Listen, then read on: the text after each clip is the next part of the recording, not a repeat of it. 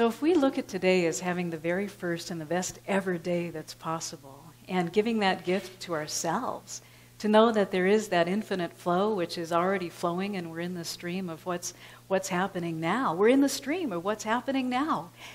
And I was at the Woof and Bowls event yesterday in Corrales, and it was at Wagner Farms, and there was this big horse, and so I was taking my dog for a walk and meeting and greeting some folks, and this gentleman farmer was talking about how he was training this horse. It was kind of hard to train, and sort of like our mind sometimes is hard to train, as I'm talking to myself here sometimes. And so this gentleman farmer says, I was teaching him to say hallelujah because he was a spiritual man, when he wanted the horse to stop. So he would be riding on this big horse and he'd say hallelujah, and it would go woo, and it would stop. And then he also taught it to say blessings when he wanted it to go. And so blessings and to move forward. And so this horse, he was riding it one day and up on the top of Sandia Mountain. And it got spooked. And it was going full blast, and he was galloping. And so remember again, he was saying, blessings for giddy up. And he was saying hallelujah to say stop. And what happened was he'd forgotten, when he was at the very top of the mountain, he'd forgotten what he meant to say. And so he says, well, amazing grace. And it didn't do a thing. It just kept running and running almost over the cliff. And he said, well, I don't know what I trained it to do. And so it is. No, and it wouldn't stop. It just kept galloping and galloping. So be it. No, and it kept going forward and almost to the edge, just past the aspens, almost to the edge. And he finally thought, oh, hallelujah. And he came to a screeching halt just before the cliff. And he said, oh, blessings.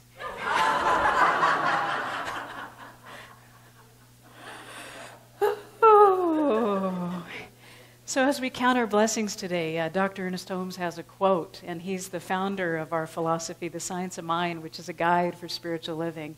And he talks about that divine guidance as we train our way of living, as far as when our mind runs wild like a wild horse sometimes.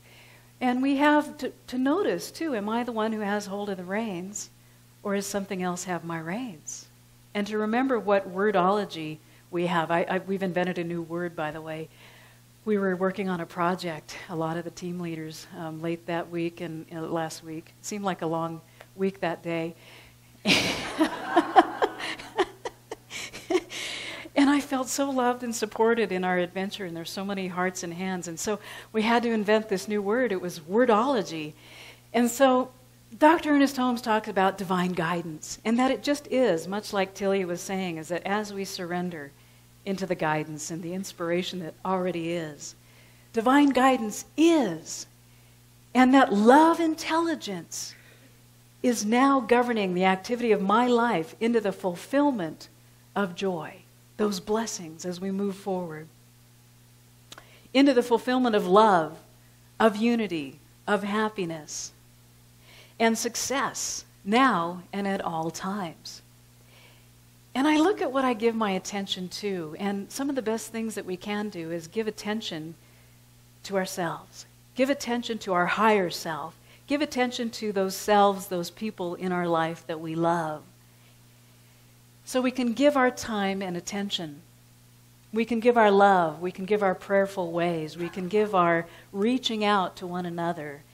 And reaching out to people who are close to us, I know that they would rather have us in their lives and be fully present than just sending flowers or just sending a text or just sending an email. But to know that we can share time and we can give the gift of ourselves. We can know what is vital and valuable in our lives, and that we all bring that value. And that we can tell people what they mean to us. We can give our time, we can give our attention, we can give our love, we can give our support. We could look at people in the eyes and give our attention. We can be heart to heart with people. And I was in training for the ice cream social that's this afternoon at 12:30. We have a leadership gathering, and everyone's a leader, so y'all come and just be that leader that we are in our own lives. So I was in training, and if you note on the Facebook page, there's this big, I think it's bigger than this platform, is this banana split. And so I was in practice. I was in training already for that ice cream social. We just had to give our attention and sharing across the table of that banana split. And so to be able to know that we can say the sweetness of that, the sweetness of our lives, that I care, I love you, and I want to share and care in your life because you are valuable. I know that I bring value and that I have value. And there's a story of a friend of mine who, it was his son who told the story. And his father was a modest man, and he would dress up as a clown. And he would bring joy to kids, and he would go to various places, and he would bring his joy because it was fulfilling for him to share who he was. And he knew that of his time and of his energy, he was absolutely in his joy, and that it couldn't help but be contagious. And so he would show up at all these various places, whether it was nursing homes or whether it was homes for people who needed more skills or whatever that was, whatever challenges people were having, he found himself to be fulfilled and valuable and share that value. And what he did from these gigs is he set aside a jar. And it's much like in my family, we have a jar in the hallway, and we would just put our spare change out of our pocket, and we would put that. And then at the end of the year, we would have a wonderful holiday meal out of that for our friends, for our neighbors, for our family. And it can only enhance, put the cherry on top of that banana split.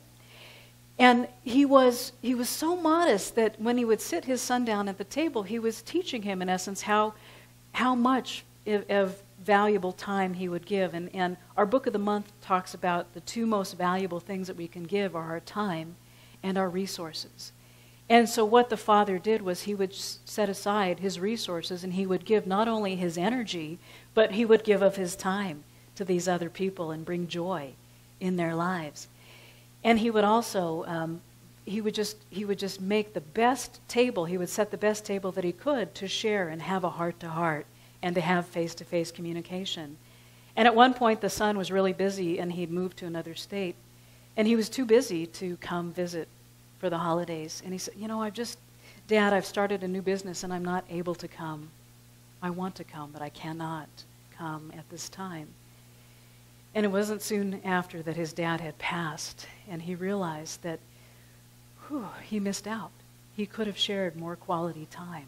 And what they had discovered was, by the end of all they had settled out, they'd given him celebrations at all these organizations where he was of service. And they celebrated his life. And his son came to celebrate his life at those other organizations. And there was one in particular. And at that one organization, they said, your dad raised 5 figures for us.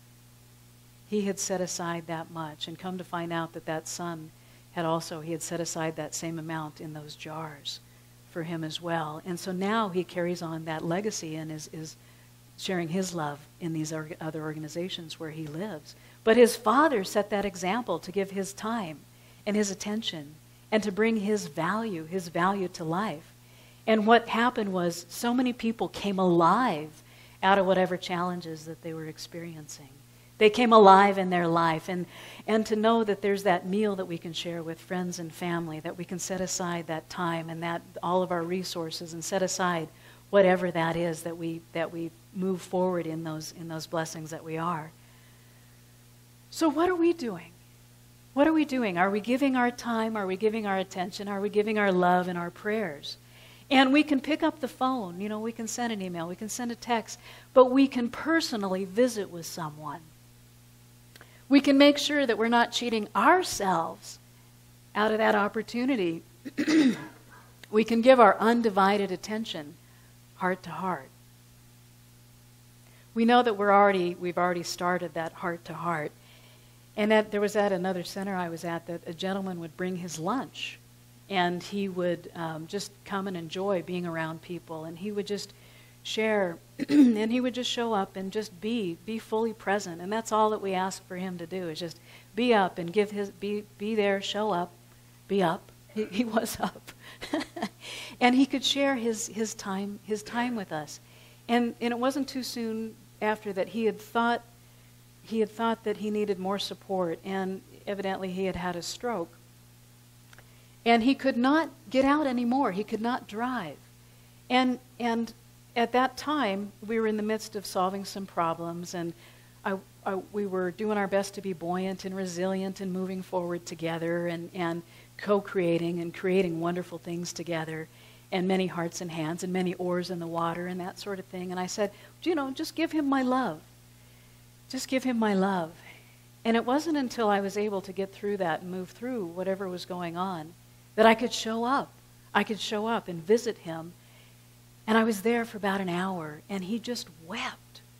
He just wept and he sobbed, and it was just like this most glorious moment for him to just fill his heart and to share his heart. And I realized that the difference that we all make in each other's lives, and it could be years later that we talk about it or that we share about it, and to know that we bring that forward into our experiences as far as that connection, that communication.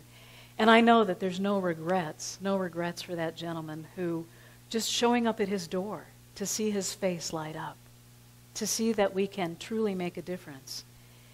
And that 1 hour did wonders. That 1 hour of that love and support and attention and that undivided attention to be singly focused and to share and to care for one another, to care from that place of I have value and you have value.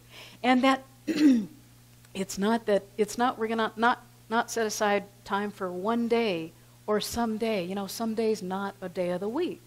So we're not just going to set aside one day or when the gas prices go down, and it's good, I'm glad they're down, or when the kids go back to school, or when the Broncos play the 49ers. I talk about divided attention. I'm in this end zone. I haven't been from the Bay Area, and I'm in this end zone too for the Broncos and the 49ers. But to know that there is that undivided attention in giving that encouragement and to say, I choose to be joyful today. I choose to have the energy and to give up my time and my love. And oftentimes it takes a choice, and we get to take a chance, and we get to make a change. So sometimes we must make a choice. We make a choice to show up in person rather than just that phone call. We get to take a chance and to be heart to heart. And we get to make a change and to see people come alive. And only you can give your time and attention and love. No one else can do that for us. And a phone call is good, but a face-to-face and a heart-to-heart is even better.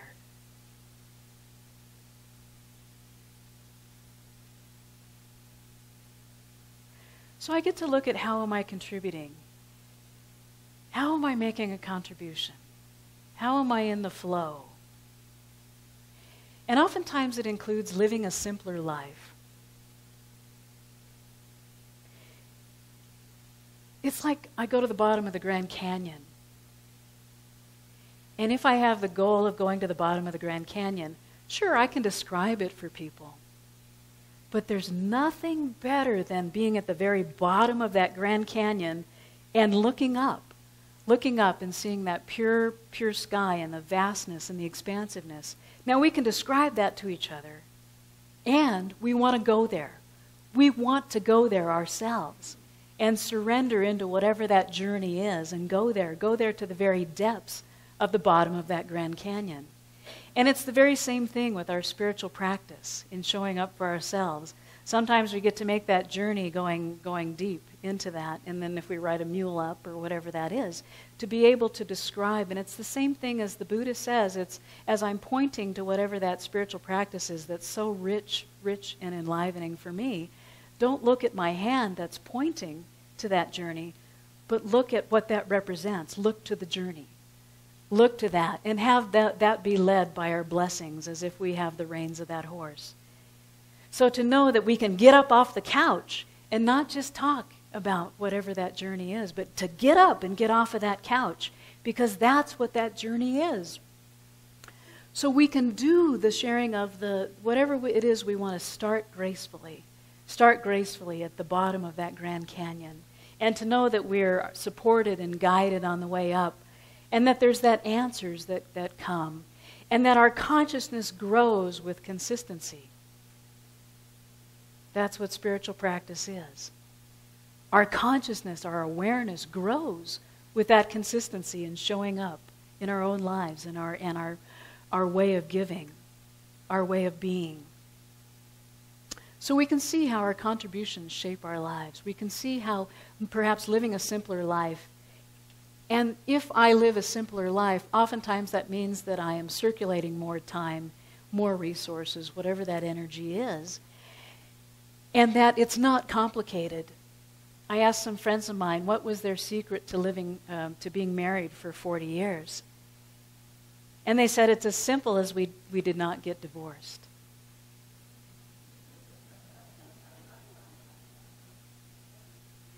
It's not complicated sometimes, as we realize that we can show up and have that commitment to our being in spiritual practice and living that simpler life. And there's another friend of mine who was doing her best to make ends, in essence, this end meet this end. And I know that sometimes it's hard if we're living paycheck to paycheck in some instances. She was a single mom, and it was hard. It was hard for her to juggle, so many plates in the air and that sort of thing. And as she was talking about her realization to lead a simpler life, that she didn't have to consume so much, that she began to downscale what was necessary. And she took a look at what was essential. What is essential here? I'm going to give time and attention to my kids. That's what I'm up to. I'm going to give time and attention to my parents and to my grandparents and to just eliminate what is not workable.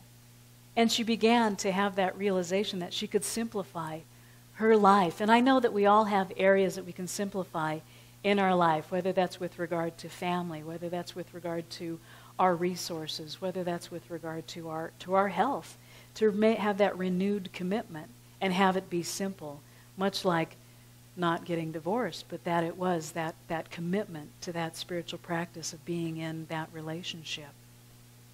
So there's that consciousness of consistency that's there. And I know we've all heard the saying to live every day like it's our last, right? And that we can live every day like it's your loved one's last as well. So to know that it's so valuable and it's so precious, and to know that what we bring is precious, and to honor that preciousness. My family, both my folks were teachers. And so we had the summers off, and we would go to Hawaii. Have a couple months off, might as well go to Hawaii. And so I grew up having this experience of meeting new people, and most of the time I was hanging around adults and sharing whatever that adult conversation was. And I'll give you another example. Before we'd go to Hawaii too, we'd always, every year, go visit some friends in Paris. It wasn't Paris, France. It was Paris, California.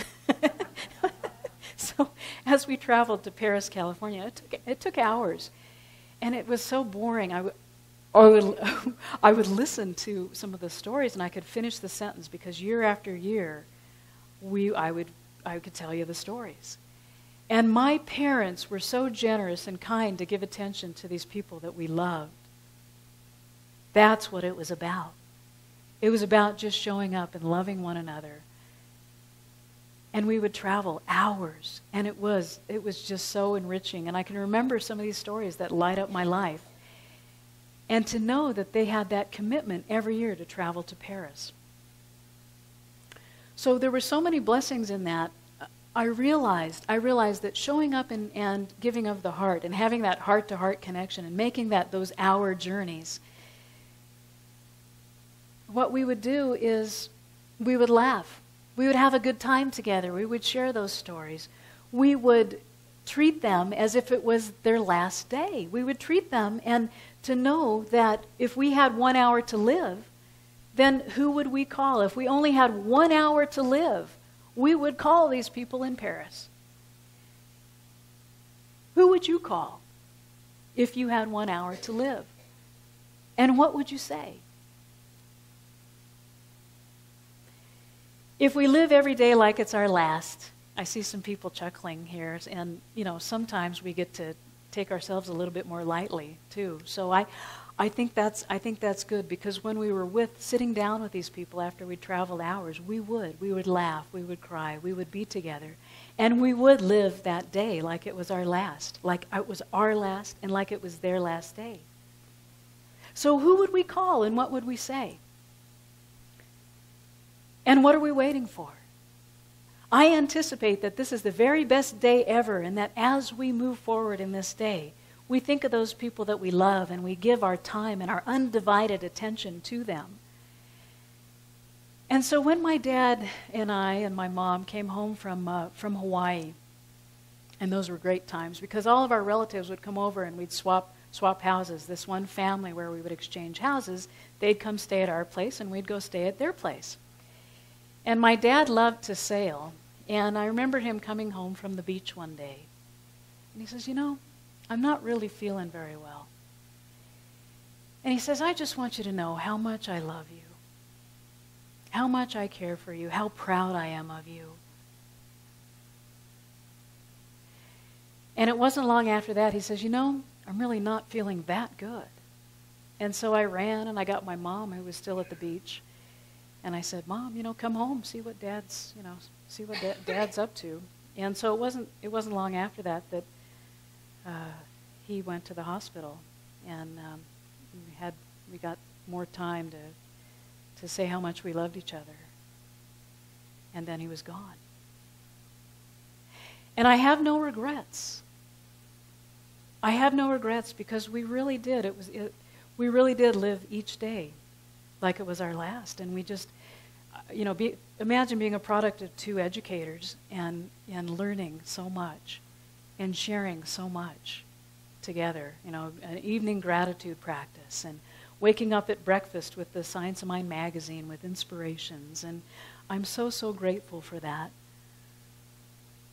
But I'm sharing this because when we had such a good time, we had such a great time together. And I have no regrets, and I'm really at peace, and I'm really grateful. I'm grateful for my life.